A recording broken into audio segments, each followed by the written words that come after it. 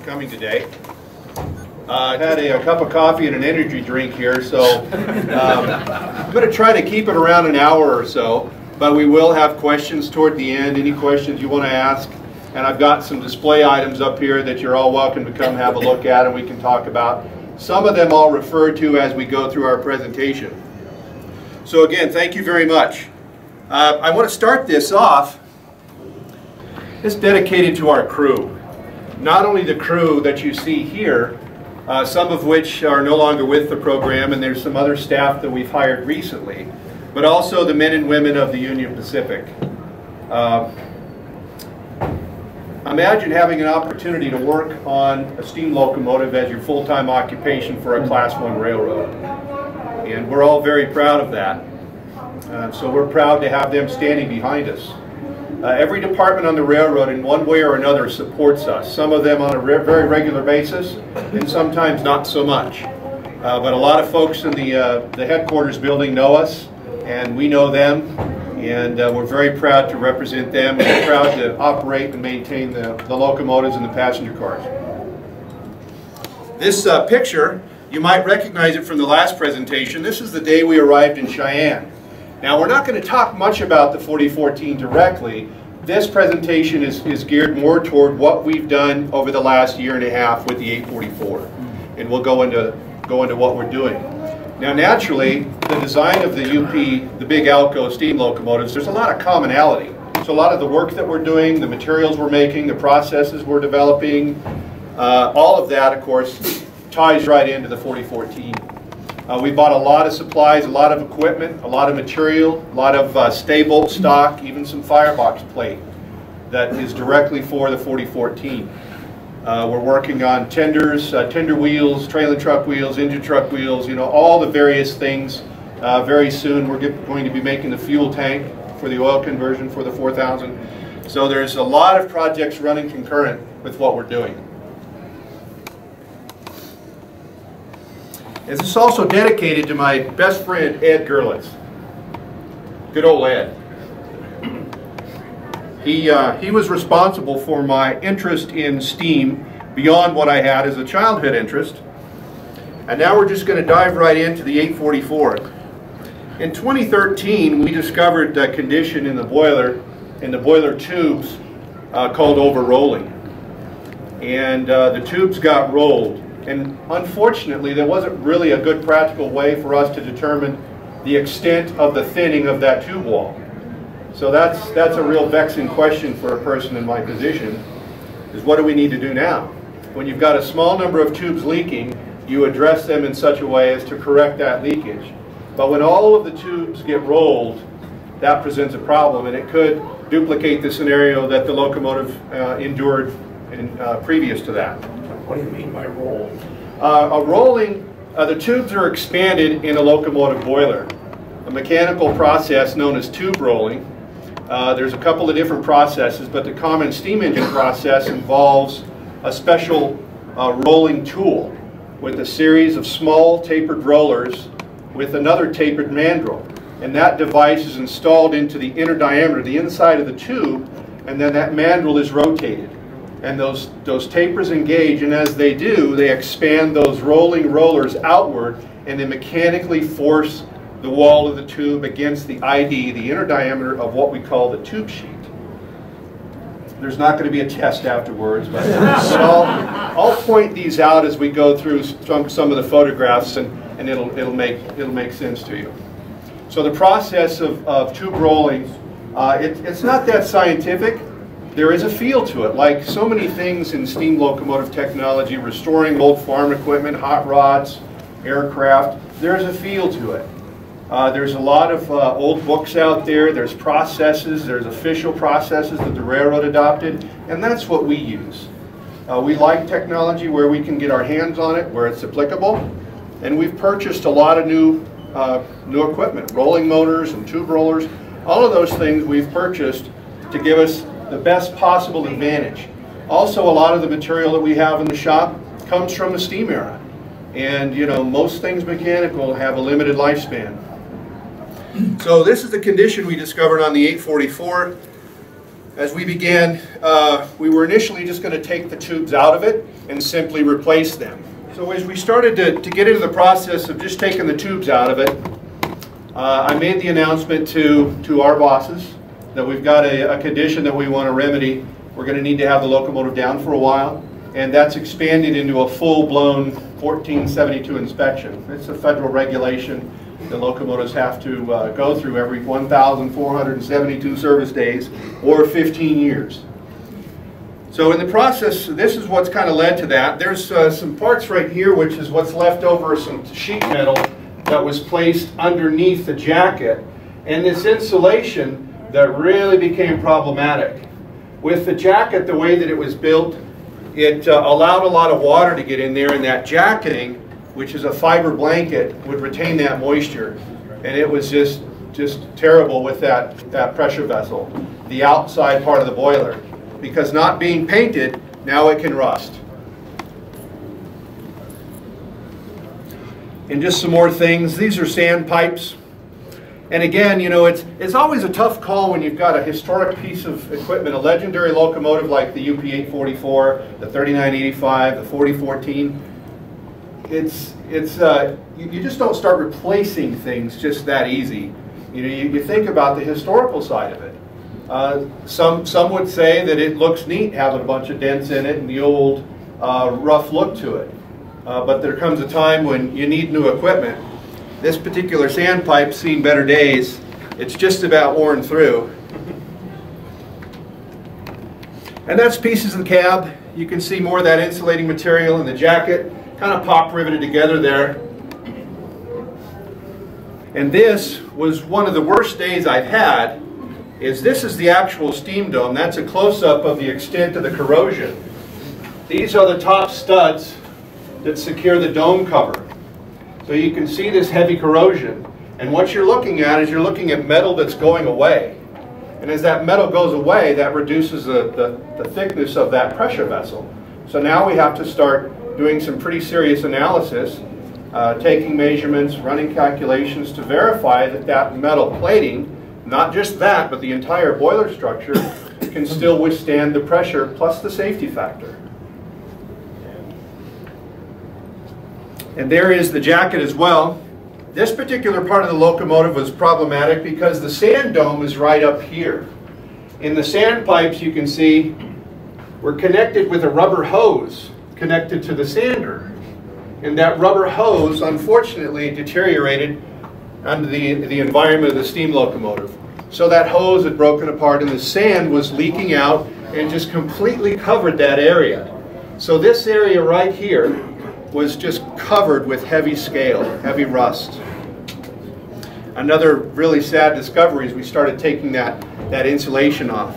We lifted the sand dome off, and now we got to completely expose the entire pressure vessel and remove all the piping, remove all the turret valves, remove the top check, remove everything so we can look at every square centimeter of that pressure vessel. How thick are the walls of the vessel? It depends on where it's at, but they're quite thick. And this is an area along the combustion chamber, and the locomotive was equipped with a Wilson sludge remover, and it's a centrifuge that operates as you function or you operate blowdown valves, and it's designed to dissipate a lot of that pressure and not deposit it track side. It's just a process that you have to proceed with when you're operating the steam locomotive.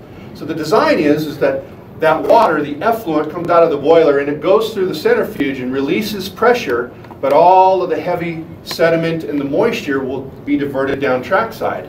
Well, that particular component was just through age and deterioration, didn't really function. It would deposit that water right on that jacket where it would easily find its way through that jacket and then continue to saturate that. So right beneath that location on the combustion chamber, the wrapper sheet, the part of the boiler, and again, I'll point that out on the next slide, was heavily corroded. And we've got more various things we found, some studs and some bolts welded to the side of the boiler. You can see right above here, that's a remnant of a weld with a bolt welded to the boiler. And that bolt holds something. So that weld, it's not much of a weld, but it's still, it needs to be more secure, and it shouldn't be located adjacent to that cap there. And if I could just ask, we'll have a really in-depth question and answer segment toward the end, if that's okay with everybody. We took the cab off and we found all kinds of things under the cab floor. And yeah, that's a nice snap-on wrench. I wondered where that was. And unfortunately, just through time, this happens with all machines and all equipment.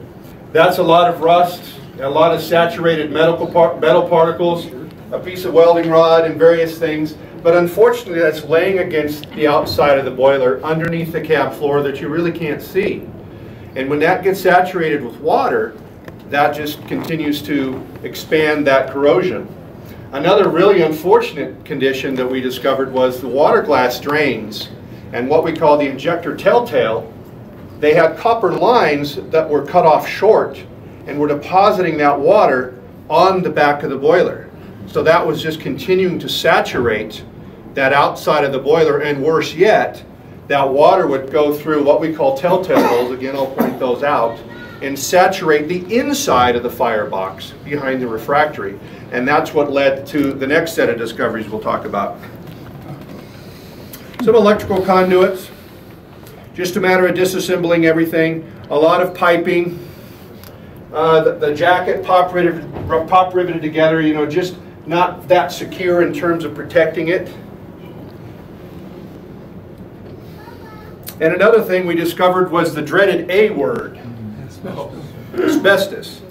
So we had to perform abatement operations on the 844.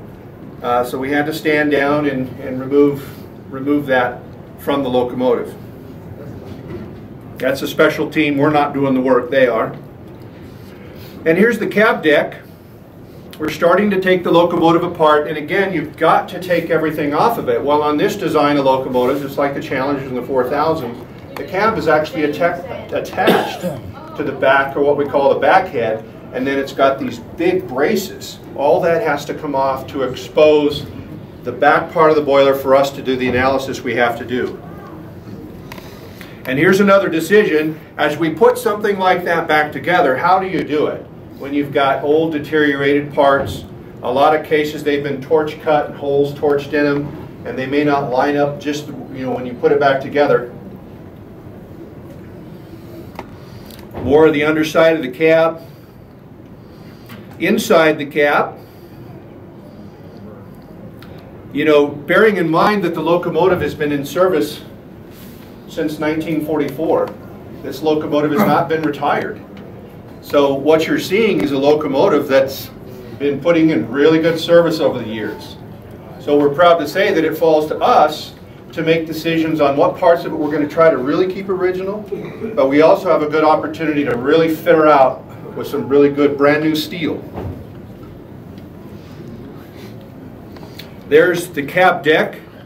This particular side is right behind the fireman. And if you could see a close-up of it, it's just tremendously rusted. And as rust gets down in these riveted joints, that rust corrodes, and it's quite strong. And as it does, it just separates the metal, and it bulges up, and you can see all these stratified layers of rust, and it just continues, and there's almost no way to stop it. You can't paint, you can paint over it, but you're not going to stop it. Well, there's the new pieces. And in today's era, my foreman, Austin Barker, he's all things mechanical, all things railroad. We're very, very fortunate to have him and our entire staff. And he can take and draw that on CAD, taking our official Union Pacific Historical Society blueprints, and put that right into CAD, and we can send that file to a local steel shop, and they can use their very precise processing equipment to cut out exactly what we have there. So that's about the extent of how we've outsourced this job. We've done everything else. So we can really, really get a lot of good material coming in, and all we have to do is assemble it. So it comes complete with the holes already drilled in it. all we need to do is take the piece of T-iron that I was talking about and drill it and ream it and get it ready for riveting. Take out those bolts, replace it with a hot rivet, and move on. Took us about 2 days to weld, to rivet all that together. And here's that piece that I just pointed out here. You can kind of recognize that. So understanding that the original components lasted since it was built, imagine how long this will last. As we put those pieces of metal, we actually installed some tar paper. That's kind of a technique you use on metal tanks, and you warm that up, and the tar melts out of that tar paper, and it saturates the metal surfaces and protects it. And then you paint it, it's riveted together, and it makes it harder for that water to get in there, which will eventually do what water does to steel. There's a piece, this particular piece is behind the elephant ear. And again, how do you put that piece back together? Which hole does the bolt go in? I forgot. You know, it's bent. It's seen many lives of, many years of service. And again, we look at the locomotives as this wonderful piece of equipment that we're really careful with. We operate it just the way it was operated. Back in the days, this was a utilitarian machine. There was 45 of these. And it had a job to do, and that job required that it had to be out on the road making money for the railroad. So the time it had in the shop had to be just get what needed to be done. And the craftsmen and women did a fabulous job maintaining these locomotives, but there's a whole shop full of these locomotives that got to be maintained. There's the new piece right here with some new welded doors behind it. These particular doors access the lubricators. So when we service the locomotive, you climb up behind those elephant ears and you open those little doors, and that's how you refill the lubricators. So we've had problems over the years. The doors didn't work too good. One of them was cut in half, and that would let dirt and everything get down in there, and you'd have to clean it off, and the dirt would get down in the lubricator. So we've kind of made a few little adjustments to make it a little bit easier for us. Now the boiler's coming back together. Things are looking good, but you can see all of the stay bolts, 154 stay bolts on both sides, and all of the rivets down below, all the way around the backside. That was all behind the refractory, the fire brick inside the oil burning firebox. The worst, as I mentioned, the worst part of it was the water glass drains and what we call a telltale for the injector. An injector on a locomotive uses live steam to put water into the boiler. And this particular design, when you're operating a steam locomotive, it's quite loud. And these injectors are the state-of-the-art 1940s. You can't always hear because of the noise of the locomotive when the injector stops working. So it has a feature known as a telltale. It's a small copper line that comes into the cab and deposits into a small little funnel. And then you hear that thing squirting. Sometimes you feel it, you don't hear it.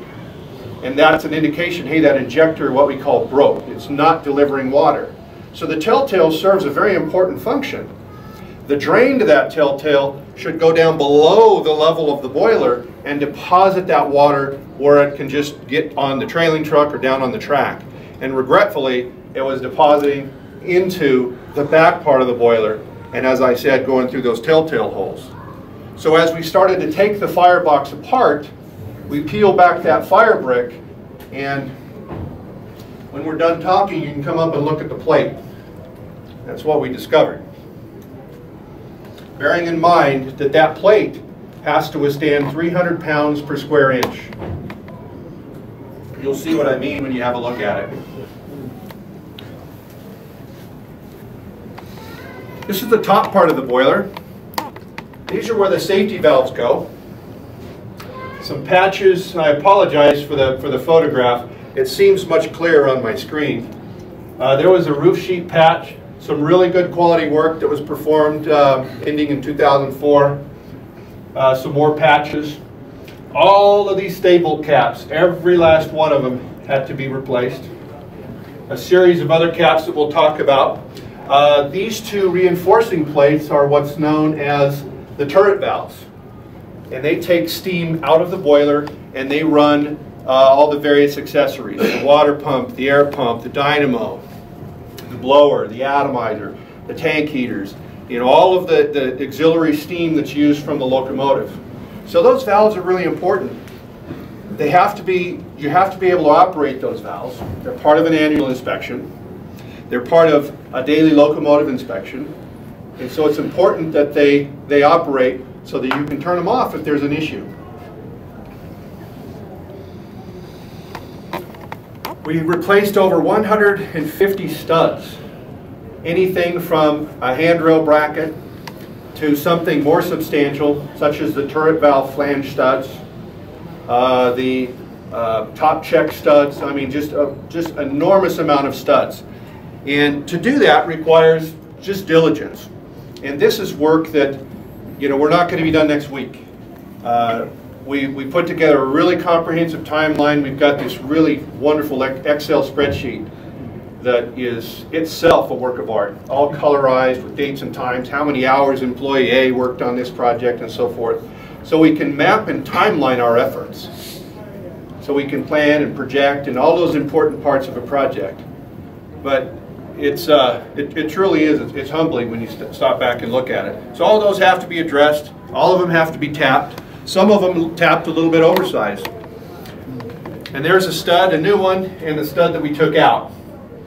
And to get that stud out, the easiest way is most times to weld a nut to it. Sometimes it'll break off. But the only time they break off is when you can't get to them. If it's out in the middle where you can get to it, you spin right out with a little bit of heat. And here's some more work. Some more as we were taking the locomotive apart. Here we have a Hancock top check. This side is for the injector, the hot water pump, and this side is for the injector. And it also has two shut-off valves there. And there's a bracket here that you can't really see, and there was a broken stud right there. And unfortunately, a piece of angle iron got welded to the side of the boiler in place of the stud. The weld broke and allowed that bracket to move. And as the locomotive is in service, it vibrates, as you can imagine, and that pipe moves through the expansion and contraction, and the hot water and the cold water, and all of those various things. Well, over time, the feet of that bracket had worn down into the barrel of the boiler. That represents another problem. So we have to assess the extent of that wear, the extent of how thin, the thinnest part of it, and fortunately we're 80 thousandths beyond, we're up above that limit. But still something to address.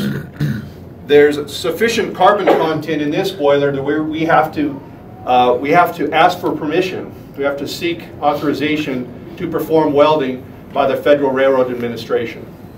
The reason that's in place is just to ensure that we're following a process, the correct process. In this case, we didn't have to weld on it. And there's the new piece. We're going to jump forward just a little bit. A new stud. This is an important one because this holds the handrail. And you can see all the various studs all the way back through there. And you can see this bracket. We TIG welded a shim plate to span over the areas that were weakened, that were eroded. So that wouldn't happen again, and we removed those contact points on that bracket. And we replaced the stud. So we removed this broken stud, we cleaned the area of the boiler that had that welded bracket on there, and replaced that stud.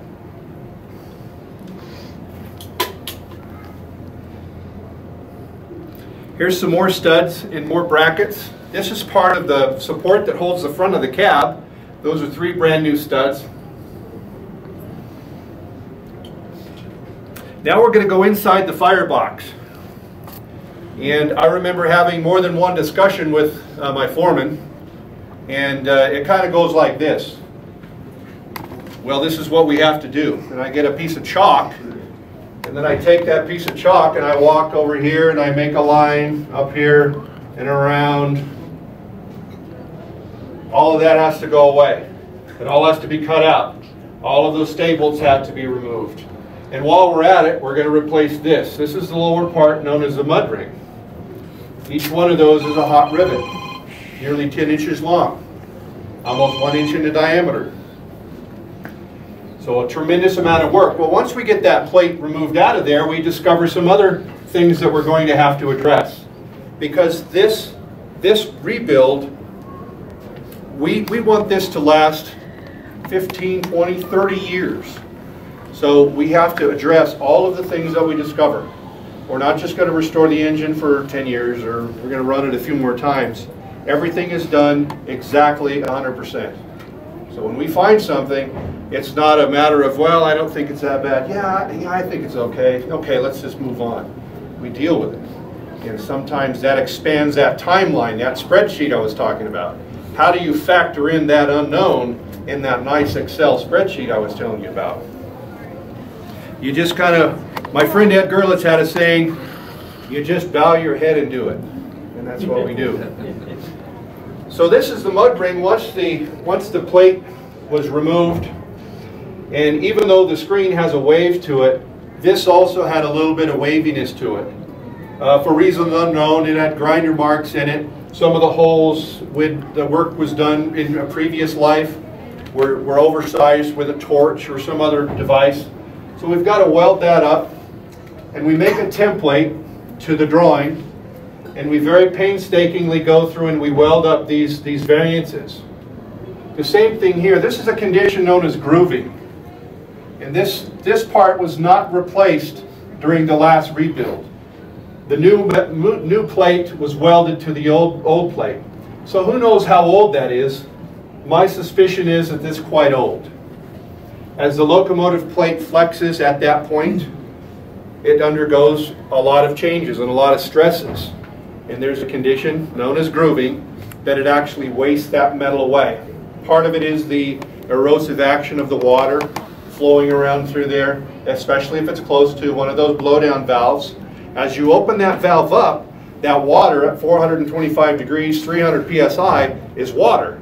As you give it a path to the atmosphere, I mean, it is nearly supersonic in its path out. And it's taking with it all kinds of sediment and debris and other things, and over time it's going to erode the steel. So we've had to clean that up too, and you can't see it, but right in here we've cleaned that up. There was some pretty heavy pits, probably weren't the end of the world, but we've got it apart. So we're going to address that too. So we took and very carefully ground that out, and fortunately that grooving did not extend below that length. This is a big piece of steel known as the mud ring, and this outer sheet is riveted to the other side here. The rivets move through here. So fortunately that grooving was only present from this level up. And that's not the worst of it, unfortunately. There was some more that was a little bit worse. But as you measure it from the outside with an ultrasonic test probe, you can get an idea what the thickness of that plate is. Here's a close-up of the grooving. And now we're going to form this plate. We have in our shop a nice big press brake. And part of the philosophy with having a crew, many of which have never worked on a steam locomotive, is that there's an opportunity to serve an apprenticeship of sorts, to train them and help them develop the skills necessary to keep working on the equipment. So rather than source this out to contractors or people that may provide a workforce, maybe the workforce has a skill set, maybe the workforce has people that they borrow from other places, or in some cases a labor force. Well, along with that, when the job is completed, there goes a lot of knowledge on how to work on this. So my philosophy is we do everything in-house, everything we possibly can. And we're going to do it all, most of it, as much as we can ourselves. We're going to learn how to do it. A lot of it, I've got experience doing it, others have done it, or maybe we've read about it. I mean, how often do you drive big rivets? I mean, who around here really does? There's fewer and fewer people with that heavy type of industrial skill set. So we're going to buy the tooling, we're going to source all the equipment, we're going to do it ourselves. And it's darn fun too. It's a lot of hard work. I'm not, everybody understands, I mean, how much hard work it is. So now we're forming this plate, and there it is. So we take this plate, once we got it formed, and rather than drill holes in it once it's there, we take it, we put it on our big mill, and we machine these holes in there. And some may say, oh gosh, that's you guys are such perfectionists. But when you're fitting something together, the closer tolerances you can make and the more accurate fits you can have for all these welded joints, the better quality job you'll have in the end. Because every one of these surfaces here, this becomes a weld line. We're going to weld that to that piece of plate that we're going to marry up with it. And if we ground it by hand with a grinder and we tried to be as close as we could get, it's not going to be really exact. And so your weld is going to flow through there. And it's just going to continue to be exaggerated. And what you're going to end up with is something that you may not be happy with. Now we've got that plate fit up in there. And once we've welded all that up, that plate fits right in there. We don't have to heat it with a torch. We don't have to get a come along, a chain. We don't have to get a big sledgehammer. And it fits right in there. Now we're going to ream the holes out, make them all the correct size, and we put in what's called a fit bolt. And that bolt holds that together. And we just, every one of those holes is fit with a fit bolt, tightened right down. And when it comes time to rivet it, we warm everything up, we got our forge out, and it takes all of us to rivet, because there's a job for everybody. We've got, one of my Boilermakers is a great farrier. He shoes horses. He's outstanding. So you can imagine the job he's doing. He's running the forge. And we got a couple people on quality control monitoring the temperature of the rivet, because that's important. It can't get beyond a certain point, and you can't drive it if it gets below a certain point. So the quality control aspect of it, we document that. We have everything, all the I's dotted and T's crossed. And it took, in this case, it was funny when we put together a mock-up, everybody wanted to drive a rivet. I want to do it, I want to do it. When we started doing it, nobody wanted to do it really, because it's hard. And it's, you know, it's like, I was a machine gunner in the military, and that's the closest civilian thing I've done to holding an M60 machine gun. And I have to say, an M60 is a lot easier than that 90 gun. So it's fun, so to speak. Now we're going to take these firebox, the corner pieces, and these represent a real challenge, because they're a tapered cone, and they've got two flat transitions offset from each other. So you just can't lay it out, do some geometry, lay out your bend lines, and put this thing in the brake and press it, because it all kind of comes together as this converging cone. And we bought extra firebox plate, but we just as soon hit it right the first time. So what we did is we got a piece of steel, and I brought a piece of that over here. It's from the side sheet, and we're gonna do some analysis. Austin is great at trig and calculus, and we do a lot of that because the old books have that. When you go through the Boilermaker layout, and it tells you how to lay this out, there's a lot of geometry in there.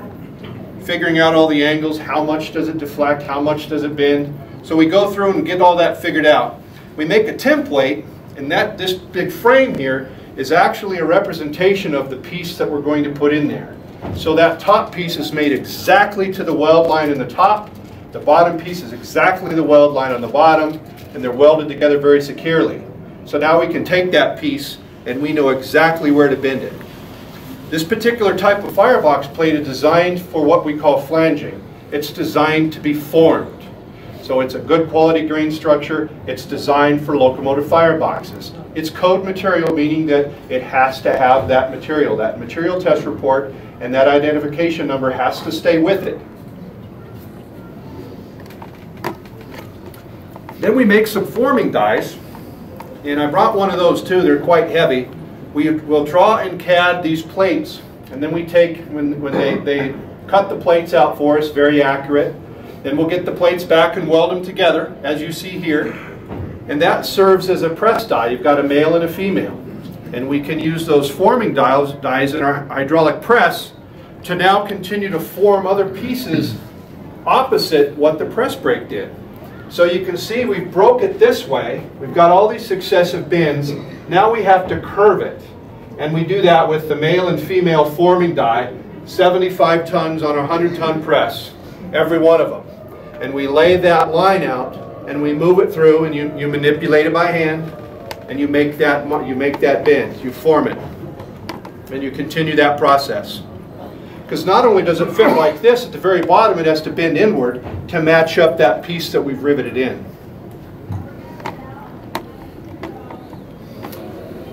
Now we're going to weld some lugs on there, because this is about 140 pounds, and we installed a crane inside the firebox. And this is kind of a conversation we have, you know. We'd like to be able to get it right the first time, but you've got to make a lot of little adjustments. So we put that crane in there, because you lift that thing one time, you're worn out. So we dolly the thing over there, we craned it in and out of there. I bet you one day we had that thing in and out 15 times. And so it's not demoralizing to everybody. You know, I volunteer to stand in there and run the crane and move it up in there and try to muscle it over in position so the other guys can take a break. We just hand fit it and get it in there. There's the other side. And now we've got the back corners and this door sheet piece here. Well, we've got to drill all these complex holes in that sheet that's got all these breaks in it, plus it's on a radius. How in the world are we going to do that? We drilled one of them by hand, and it took two of us, and it was absolutely exhausting. One hole. So we regrouped, and a lot of the books we've got a lot of neat machines that haven't been used in years in the shop. We found a device, and we cleaned up a lot of these other things, and we made an apparatus that will span between the top and the bottom of the boiler, and then we use that as a foundation to hold our air drill.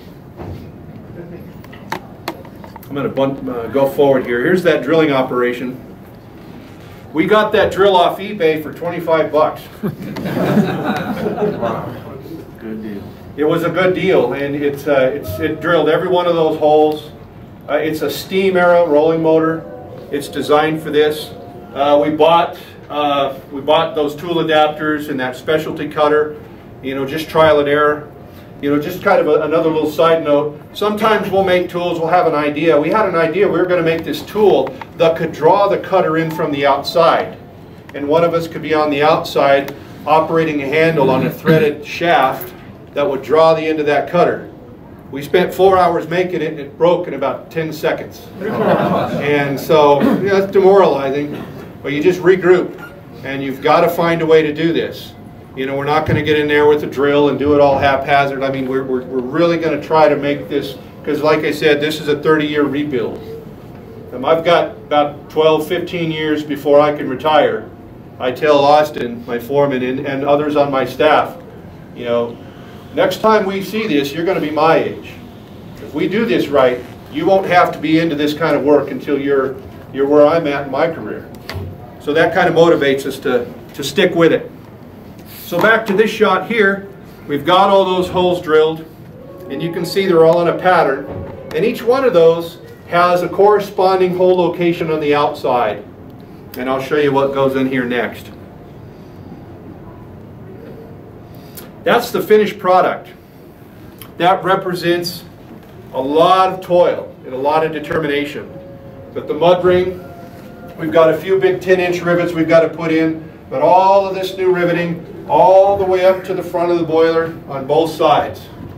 154 stay bolts here, 154 here, 73, 73, 4 more over here, a grand total of 589 stay bolts. And whenever we do one, we jokingly, somebody on the crew will go, one. You know, when we install something, we're there working on it for 15 minutes and we'll be done and somebody will go, one. You gotta have fun. And here's that full penetration welded bolt. My two Boilermakers are just outstanding. And the quality of work that they do is evident here. And the other welds that you see. The full penetration weld is just that. That weld goes all the way through the sheet and ties into this bolt. A very strong method of attachment. And at 300 psi, that's what you want. And here's some of our rigid stay bolts. In one day we did 75 of those. And this is on the back door sheet. And they're threaded through, and then they're worked over in this manner here. They're driven over with a special tool that we've duplicated, known as a stay bolt driving tool. The UP has all the drawings. We've simply made those tools exactly to the drawing so we could use their techniques, their methods. Here's that telltale that I was mentioning to you. But you can see through the outside, and that's how the water was coming from that injector tail and the blowdown water glass drains, was coming through those holes and saturating all of that metal plating. The locomotive would sit around all winter with a wet firebox. And unfortunately, Mother Nature took its toll and degraded that plate. You can see those beautiful welds right above that. Here's our stay-bolt driving tool, again drawn in CAD. We can send that off to some tool manufacturers that we have working with us. And this is a device known as a porous plug. And it's something that hasn't been used, to my knowledge, in a long time. We found a small supply of these over in the roundhouse, where even still today, we find all kinds of treasures. We find air motors and tools and drills and reamers and all kinds of neat things that have been sitting over in these steel bins, and they're rusty. They haven't been used probably since the steam era. And we've got one of our guys, he just loves that. It's like his birthday whenever he gets to restore one of these little parts. So what we're doing is we're making this particular device, and this is important because what the porous plug does, I'm going to back up to that. This telltale hole here is your means of determining when the bolt is broken. This side of the bolt is covered with a cap, either welded on, as I'll explain in a minute, or a threaded cap. This in here is at a location that you can visually inspect in most cases, unless it's behind arch brick or a fire brick or grate bearers on other locomotives. So when this bolt is subjected to load, over time it can fatigue and fail. That crack propagates through this telltale hole, and you'll get either a large blow of steam if it's a big crack, or you'll get a small appearance of leak. You know, you're going to get water or steam or scale. That tells you that that bolt is broken. Well, that porous plug serves an important purpose because it sticks in the very end of it, and it doesn't let that sand and soot and dirt and everything get in there and plug that hole up. Because if that hole plugs up, some would think, well, the steam will just blow that gunk right out of there. If it's a small fracture, not really. So that's part of the regulatory process that we still have to follow today. So that porous plug is very important. Now back to the stay bolts here. This is an actual UP drawing of bolts known as the Flannery design. That's the bolts we use. And you can see how these stay bolts are applied. This shows the threaded. This doesn't have the full penetration weld. That's something that was redesigned in its last rebuild. And so far it's working out very good. So instead of this threaded installation here, we have that full penetration weld. But all the different styles of sleeves and caps, this is called an MKS, I'll talk about those. I have one over here, a brand new one that we've made. And I also have these sleeves. All the tools that we've made. It's kind of fun when we get pallet loads of these components that we're having made. We'll buy the coat material, and then we'll draw it in CAD, and we'll have a lot of back and forth with the shop that's going to make it for us. Then they'll make us a few test pieces, and if they qualify and we approve them, they'll mass produce a whole bunch of them for us. And they show up in these, big truck shows up and we forklift these things off of there. We're all over there going through them, looking at them. I put a bunch of them on my desk. They're really neat. And there's a KJ flexible stay bolt. We put some layout dye on there just so we were doing an experiment. We wanted to make sure that it fit the way it was supposed to. And there's one of those big boxes, all heat treated, case hardened, ready to go. And that center part and half of this part on the right side, we've already installed in the locomotive. All three of those compartments were full to the top. And here's some stay bolts. The center one came out of the 844. This one came out of the 4014. This was a piece of stay bolt stock that we had in the shop as part of our inventory. And we did an experiment to determine where the telltale hole was, because you want it to be as close to the center. Well, unfortunately, this one is a little bit off, so we're not going to use that one. We also don't have the paperwork on this, therefore we can't use it unless we go through a process to qualify the material. And because it's not made really the way that we're looking for, it's not really usable for us. We're just going to make new parts. Unfortunately, this one doesn't have a telltale hole. That came out in the 3985. And I've got that one over here. But again, just going through, just doing a little bit of investigative work, looking at things, verifying it's this way or maybe it's not. Here's one of those stay bolt holes looking through to the inside of the firebox. And here's the new KJ flexible stay bolts all in the back corner. Every one of those is inserted in here, held securely, and then welded on the inside with that full penetration process.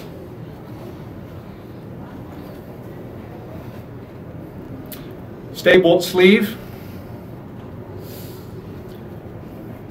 Some of these sleeves we had to cut out and replace new. As we put the new firebox plate in there, we make a template out of lighter gauge steel that we can form, and we can machine it a lot easier, and it's certainly a lot easier to lift in the locomotive. Then we confirm that all the stay bolt holes are lined up as they should be. And if they're not, we have to make an adjustment somewhere. So we're going off the original blueprint.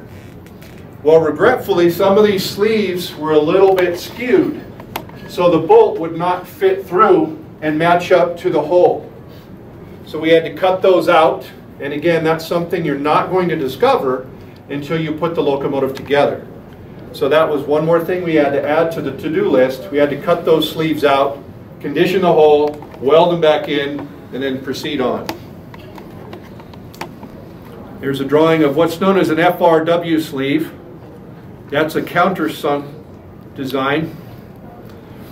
And now we're going to talk about those turret valves I was talking about up front. Heavily rusted, old, seen many, many years of service. A tribute to the designers of Union Pacific and American Locomotive Company. I mean, this stuff is just rugged. If we built our automobiles the way that these locomotives were built, every one of us would still be driving our first car we ever owned. They were just absolutely a tribute to the engineering. But think about 300 pounds of steam pressure and 425 degrees. You know, that steam is extremely powerful. So we go through and disassemble it. The top is what's known as the stem. And that operates through this threaded part of the bonnet. And this bottom part is the valve.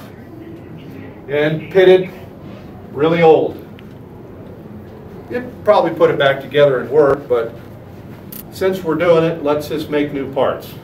So one of the other things we just add to. And we factor this in when we're going to, one person is assigned that job, and however long it takes him, that's what it takes him. You know, I'm not hovering on him, hey, come on, no, that's good enough, let's go. You know, it's whatever it takes to get it together and make it right. Because again, this is a 30-year plus rebuild. And there the turret valves are now. All new studs. This is that stem right here. New packing nut, new gland. All new studs, nuts, all new studs here. These are machined. And that operation takes a long time. And that's just how steam locomotives are. You know, if you're looking to just get it together, if you're looking to, come on, this is taking too long, it's probably not going to work out too good for you to work in that shop because it just takes a long time. We got to set that, hold that. And this picture doesn't do it justice. This turret valve is this big. It's huge. So we've got to put this thing, we've got to make a fixture plate, set it up in a mill, and then actually machine that fit up there. And it'll last, probably outlive me. Original castings? Yes. Near as we can tell. In the steam era, these parts came on and off engines when they were in service. They'd pull something out of inventory. This component would be rebuilt, put back in the stores. But that's been with the 844, as far as I know, since it was placed in the service it's in 1960. This is an internal part of that. It's a guide. We made those new. This is a washout plug, one of the old ones. And this is the new washout plug. And I brought one of those over there. So we go through, and as you fit those washout plugs, the same thing. We got to make a cutter. We got to make sure the threads are what they need to be. and that cutter fits in those threads and it cuts that seat that that plug mates up against. So it's just a long, arduous process, something that you want a very detail-oriented machinist working on. You don't want them over there with a grinder or a file, you know. You want them to really do good quality work. Because these plugs are not designed to be beat on. But even though they clearly have been, and that's not meant as a joke. I mean, steam locomotives are rugged. This locomotive's been around a long time. Sometimes things leak. And a little tap here and there sometimes is what it takes. But when you've got a plug or a valve or something with steam pressure on it, boy, you're sure taking your life in your hands if you're going to start wailing on it. So it's time for that plug to be placed in the museum. Now we've got some more cutters, and again we go through and you're making all these devices and all these tools, and this tool doesn't work, we've got to modify it, and you just go through a very long process.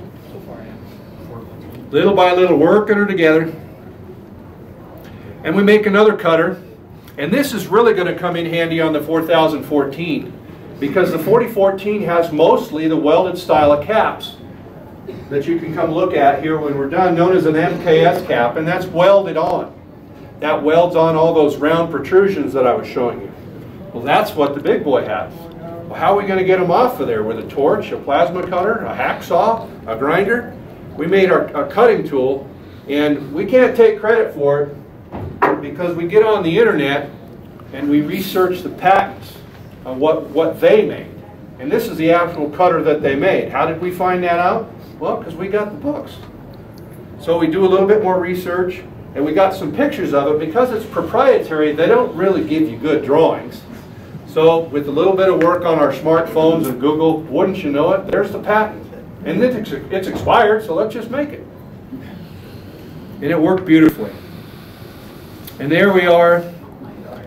And we, yeah, that poor guy, for weeks, he's up there addressing every one of those seating surfaces. While we have the caps off, we test the bolts, we check them 6 ways from Sunday to make sure there's no issues. And there was a few of them that we changed out. There were some of the caps that were welded on, unfortunately, and that's not something that is authorized. So we had to carve those things off very diligently to break those free and then address the condition that resulted in it being welded on there so it would seal correctly. And there's the top check valve. A casting in it too, completely rebuilt, all new studs. We had to make a couple of specialty taps there. There it is installed on the locomotive. All new studs on the top, new caps. And these are the studs that hold it on there. And there's a device known as a diverter or a diffusing plate down below here that takes that water as it enters the locomotive and it hits that plate and kind of sprays down into the body of water in the boiler. We needed to address this because just over time, it's hard to say when that had been off of the locomotive the last time just because of the deteriorated condition of everything. So it's hard to tell some of these things. So when we take it off, we've got to correct that. And that's what that blue is. It's a dice that gives us an indication of how well our machining worked out. And now we're going to get into some of the piping and air brakes. This up in the right corner right here is an air filter. And it's got a filter element in there that needs to be changed as much as you need to change it. But by federal regulation, it's got to be changed every 368 service days. And you've got to look at it on an annual and other inspections. That's the air brake pedestal. And that's where the air brakes mount to. That's the automatic brake valve. Some of these, if you guys watch the internet, I made a little video here just a week or so ago, and I included some of these videos in that video update that we produced. That's the underside of that. And again, it's required that these have to be gone through. It's an air brake component. It's regulated by the FRA. You've got to go through a specific work scope. Doesn't matter if it's a steam locomotive. Air brakes are air brakes. You got to work on them. So we went through, got it all cleaned up. We were very fortunate that Westinghouse Air Brake, when I reached out to them some years back, I had a contact there, and they had been following the Big Boy project. And this individual is, much to my surprise, quite an enthusiast. And so we got the dialogue going, and they were able to get a hold of the rubber plant. And for the first time in my memory, they said, yeah, we have these old molds. Let me see if we can make them for you. Because previously, when we'd asked about gaskets, oh, that's obsolete. No, we can't do it. So I just kind of had figured out, we're just going to have to figure out how to make these gaskets. They were able to make a lot of the old number 8 gaskets for us. So that was really neat. So we have the actual Westinghouse brand new 1940s gaskets. Yeah, from Wabtec. Yeah. So our hats off to them. And again, going through this is a detailed job where you really want somebody who's patient, going to go through and really painstakingly clean everything up. Almost like taking apart a fine watch. Inside there's internal bushings. This represents one of the last locomotive air brakes utilizing the rotary type valve. The newer systems, not long after this system was in use, employs a much more, a different, more modern technology. Well, these rotary devices, of course, they wear, so we took the bushings out, put new bushings in. So there again, I mean, this air brake system, and it's the same air brake we have in the 3985 and the 4014. So we're going to rebuild all that the same way. We already have all our own tooling and gaskets.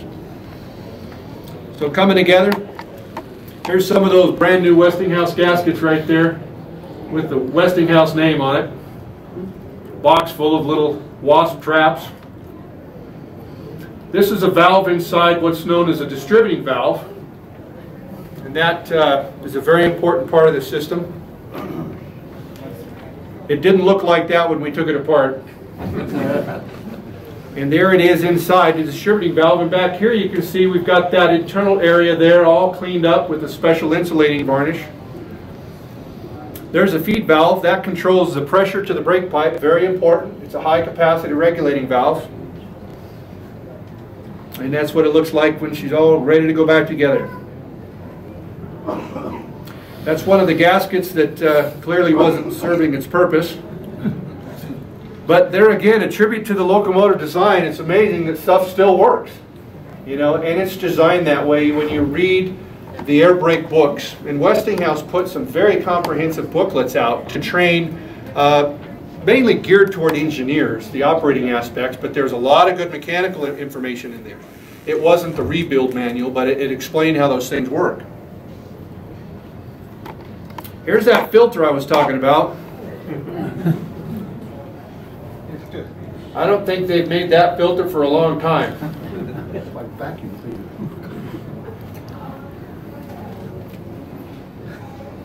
And there's the new version. Yeah, we put a K&N filter in there. Those hot rod guys in here. That's the cab signals. Very, very important part of the locomotive. And here's the rebuilt version. And we'll take that, and that will be the same device that we have on the Big Boy. We've got all our parts, all the magnet valves, all the check valves, everything. We've got duplicates of everything, probably times 2 or 3. We've got plenty of spare parts. We're going to rebuild one system, we're going to make 2 or 3 others. Brake application valve, all rebuilt, all new fittings. This is the throttle. Now some people are probably going to be upset when I tell you this, but what are you going to do? Are you ready for this? Okay, I nickel-plated the throttle. As we were taking this apart, I mean, I have to say, I'm just humbled that all of us have the opportunity to work on the locomotive. I've run this locomotive since 2005. And I've run it thousands and thousands of miles all over the place. And what a grand machine it is. So that throttle represents a lot to all of us. And it's such a magnificent machine. You know, to me, to a lot of us, this is the railroad equivalent of Air Force One. This is the heritage of our railroad, and I like to say our nation. You know, it's a very important piece of equipment that we're responsible for. So we give it its due respect and attention, and okay, I nickel-plated the throttle. And I also nickel-plated the reverse. Anything? Recast? The question was if we've had to cast anything, and we have. Yeah, we've used some foundries. They're steam bronze. In this case, we've got other parts that we've made. We've cast to those parts. We make it just the way that they're made. They're designed to be made. Sometimes we have to do a little bit of reverse engineering. We'll take, and oftentimes when we're not sure, especially if it's code material or if it's a component that has to be made out of code material, we'll take a sample of that and we'll send it off and we'll have it analyzed. They'll put it through a spectrograph and they'll give us the chemical composition and a certified report so we can certify what it is. And from that we know what material to make it out of. Are you going to take any parts from the 4004 for the 4014 rebuild? The question was, are we going to take any parts from the 4004 in Cheyenne? The answer is yes. And that was, it wasn't a big factor in restoring a 4000, but it certainly was something that you had to consider, that we only have one more 3900 class big Challenger, and that's the 3977. And we don't have many FEF3s or other locomotives that we can use for the 844. So, but we do have 7 other examples of 4000 class locomotives. And so we do have a source of parts. They're not brand new, but that is a source of parts for us. If it's a component such as this actually came off the 838, one of the locomotives we have in Cheyenne. The 4005, the 4004, all the 4000s have lots of these. And so that's something we're not going to have to duplicate, because we have opportunities to reach out to the owner of those locomotives and see if we can't work something out. Yes, sir. Given the fact that you're advancing towards retirement, are you going to get this done before you retire? And what's the time frames for any of these things, knowing how careful you are? That's a good question. To come to fruition. That's a good question. We do want to have the 844 done this year. That's what we're pushing for. And the 4014, we're pushing for 2019. And as I mentioned, we've got a lot of the materials that we've bought. We've got timelines, and we've got a lot of concurrent activity going on. But there is 8 of us. So, you know, but we're very confident that we can progress this. Yes, sir. Chance the 844 is going to be done by Cheyenne Frontier Days? That's another good question, and that's what we're shooting for. This So year. bear in mind, we've got to do some break-ins, and this is one of these things where, you know, we wanted to have it 2 years ago. I wanted to have it last year. So you don't think my name's mud with a few people, possibly, or I'm not on somebody's dartboard. But the reality of it is that we have conditions that we've got to address. And, you know, they understand that. This is the heritage of our fleet. It's the pride of our fleet, but it has to be done correctly. Yes, sir. You were saying that the replacement lagging tended to saturate with water. Did its predecessor, which I assume was asbestos, was that equally likely to saturate or a little less so? Well, I can't really speak to that, because although I've seen asbestos on locomotives, and yes, it does retain water, it's just the nature of the cycles of maintenance that locomotives undergo and the service that they're under. And again, you know, the other factor is the longevity. I mean, these locomotives were projected to live into the 1960s. They were able to dieselize by 1959. There were plans before World War II. They were going to be dieselized much sooner. So as these locomotives were on the drawing board and being produced, they had no idea that it was going to live into its 70s. So that is another factor there. The insulation that we'll use is a very common insulation used on most steam locomotives, and it just comes in a block form. You know, it's not waterproof. It does get wet and it does break down. Yeah. But that's why it's important to have a couple of things. A good secure jacket, because we do wash it and it does rain. So the other part of it is, when the locomotive is in service, the external part of that boiler is very hot, considering your steam pressure is at 425 degrees, your temperature. But when you put the locomotive away, that is the most important part of the locomotive's life, because water does what it does. And there's so many little intricate parts of a boiler, even though the thing looks massive and huge. There's so many little bits and pieces of it, all those threaded, thousands and thousands of threaded connections. Every one of those tube installation points, all of that can corrode, and it will corrode. So what you have to do is you've got to reduce that. The atmospheric oxygen continues to drive that corrosive process. If there's water present, the atmospheric oxygen oxygenates that and sustains that level of corrosion. You've got to stop it. What we do is we heat it. We got these big giant heaters in there, and we smoke that thing. We get that firebox absolutely smoking hot. Dry everything out. And when we wash it, we don't go home until it's hot and dry. And we make sure we've got lights that indicate that we've got this thing on. You go by that firebox and it's hot. We got the washout plugs out. I mean, we're smoking it. Take the superheaters out. I mean, all of it. It's a lot of work. That's why you don't see a lot of steam engines running, because they are a lot of work. Also, is 844 ever going to get its Mars light back? You know, I was kind of funny. I don't read a lot of stuff on the internet because it's so true. But the Mars light kind of came about in a unique way. We were in Council Bluffs, and we were looking, and there's some studs that hold it to the smoke box door, and several of them were broken. And that Mars light's big and heavy. Yeah. And so we went in and just took it off. And I thought about taking the elephant ears off and everything else, but we just don't have a lot of time for that. And I like the elephant ears. But yeah, we'll put the Mars light back on. But we decided to, what the heck, we wanted to see how long it would take for somebody to notice. And There was a true Mars light. Yes. Yeah. A pile gyrolite. Yeah.